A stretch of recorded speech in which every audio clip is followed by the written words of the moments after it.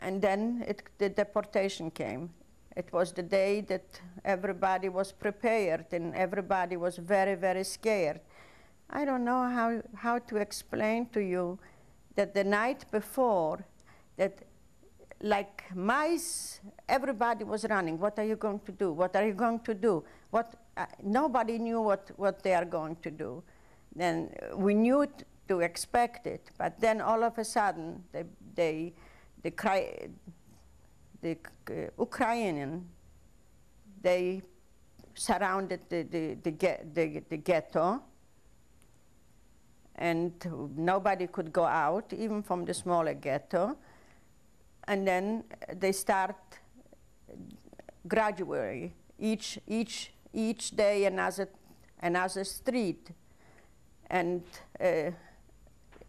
they start out, and everybody took just a knapsack and ran to this place, to this gathering place.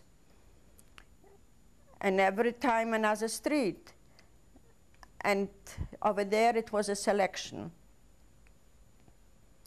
Some young people which they thought that they could be of any help to them or something, they left and they said to the right.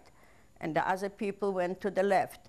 Mostly children and all the people, right away they went to the left.